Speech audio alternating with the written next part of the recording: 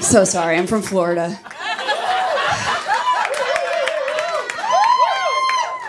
So being from Florida means that I learned how to dance like that when I was 11. So, which was really helpful when I later parlayed into my future career of being a bottle service girl. You thought I was going to say stripper because of Florida, but it was bottle service girl. So I used to be a nanny by day and a bottle service girl by night, which is the same job. Because I'm just providing messy people with bottles, you know. Over the course of a shift, somebody vomits, somebody throws a fit, at least one person shits their pants. You know? And I wasn't the world's greatest bottle service girl because I wasn't willing to like dance and flirt for my money, which is just the two key components of being a bottle service girl. So this is what I look like as a bottle service girl. I was always over everybody's shit. So come up with your minion and be like,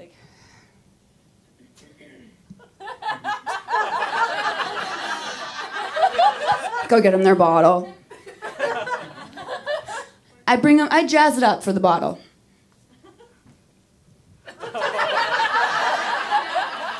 And pour them their drinks.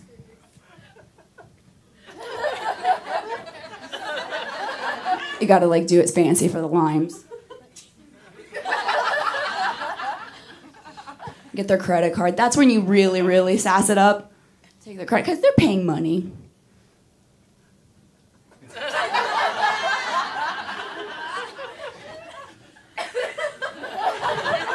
Bring it back. They'd be like, is there 20% added? I'd be like, no. There was, but they're drunk, so I don't give a fuck. Sign that shit. That's a go-to move. That's called excited body, serious face. It's this.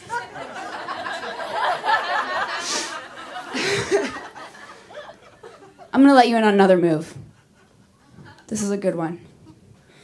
Whenever my boyfriend and I are in a fight, and it's usually when I started this fucking fight. I started this fight, and we've gotten to a level of anger and yelling that there is just no getting out of. You know, and he's fucking over my shit. He's at that point where he's like, I can't deal with this shit anymore. I'm so sick of it. I do this. I just get naked. Because think about that.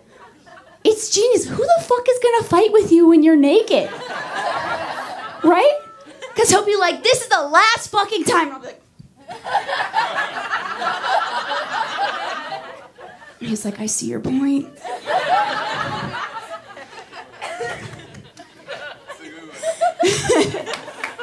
Thank you.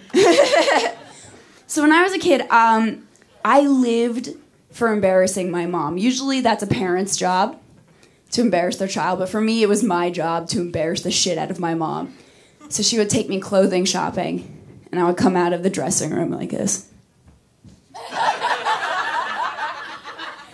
And she'd be like, what the fuck are you doing? And I was like, Mom, how do I know if these pants fit if I don't do them and they're my most natural movements? And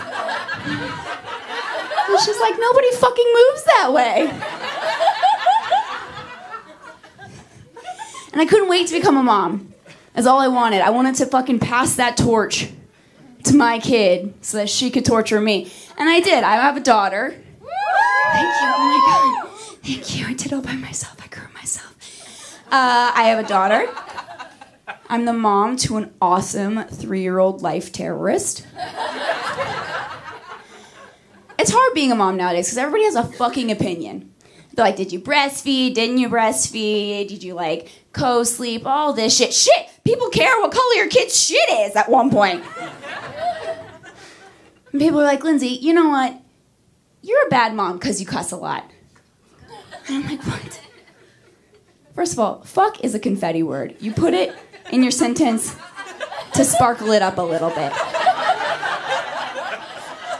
Cussing does not make me a bad mom. Filling a Coke can with whiskey and taking my kid to the park makes me a bad mom. So I don't share with her. She's a mean fucking drunk. So when I was a kid, and my mom would come in and ask me and my sisters to help out with things, we would all just pretend to be asleep. And it didn't matter what activity we were doing. Like my sister Megan would be like cooking, and my mom would come in and be like, Megan, can you help me? She was like, your fucking hair is on fire, I hope you know that. Kristen would be doing the dishes. She'd be like, Kristen, can you... She'd come in, she'd be like, I'd be in the shower. She'd be like, Lindsay, can you... She was like, I hope you fucking drown, you little shithead. All right, that's it. I'm Linsey Godfrey. Have a good night.